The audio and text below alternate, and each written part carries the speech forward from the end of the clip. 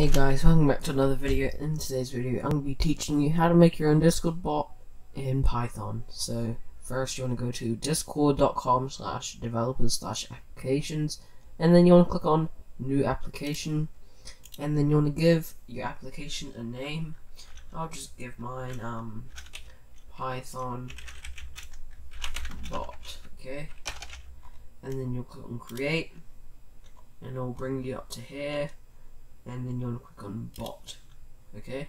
And then it'll come with build a bot, and you want to press add bot and say yes to it, okay? And then next you want to click on copy on your token, okay? Make sure not to tell anyone about your token, or tell any don't don't tell anyone about your token. You want to keep it private. And then you want to disable public bot if you want it only in your servers, and then you want to enable residence intent, server members intent, and message content intent, okay? And then you'll press save changes.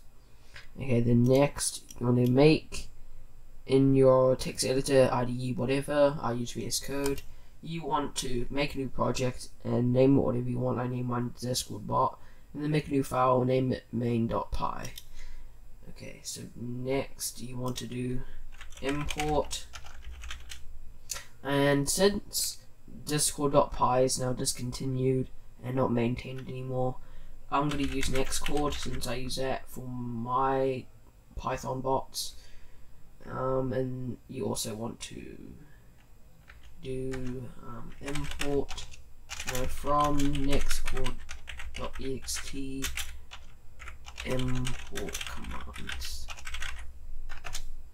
Okay, so next you want to do bot equals commands.bot, and then in here you want to do command prefix.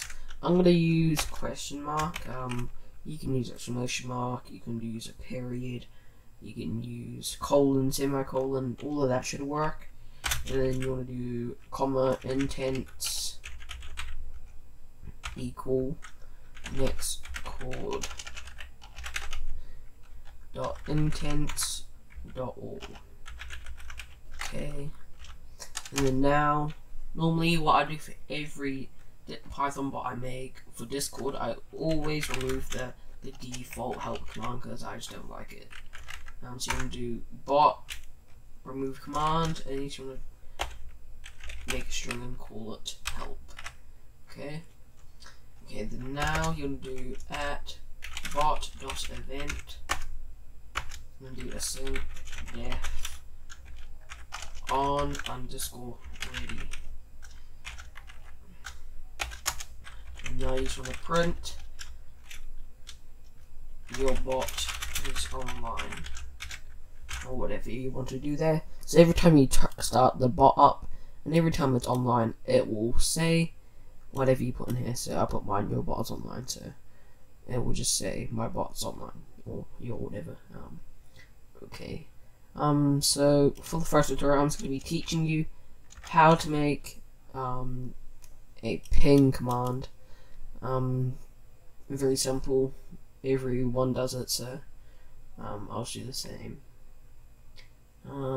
Okay. So next you want to do at bot.command, and then you want to do sync def ping, and then in here you want to do ctx. Okay, and then now you want to do await ctx.send, and then in here you want to do f, and then you want to do your quotation marks, that's what they're called, yeah. And then you do pong, and then /n, so it puts it into a new line below it.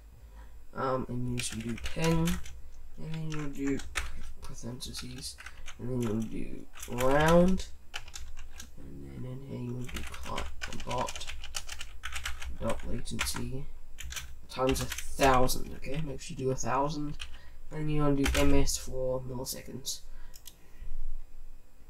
And now you want to do at the bottom bot.run, and then in here you want to do quotation marks, and then you want to do your token. Okay, so that's all you need to do just to make your bot online and get the ping from the bot servers. Okay, and now you want to save it, Control S, and then now for mine, I just run the bot by clicking this play button up here, and it'll start the bot, and then when it's online, it should say your bot is online.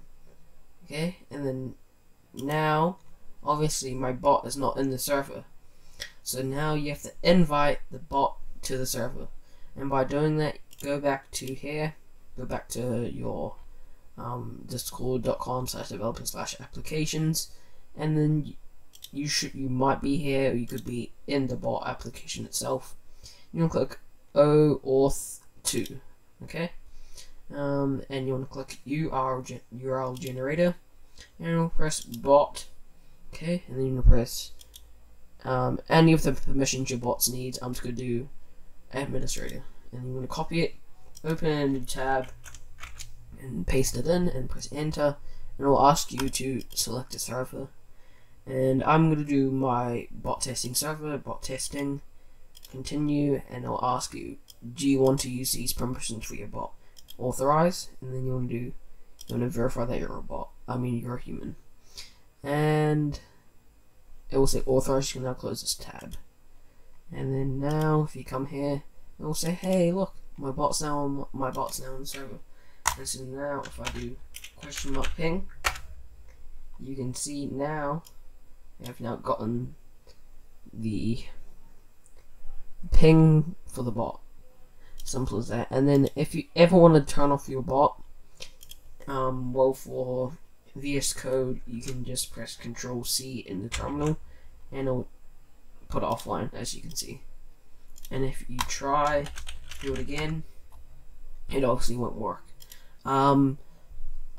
There might be just like a stop button for most IDEs, text editors. Okay. So now you wanna. Well, that's pretty much it.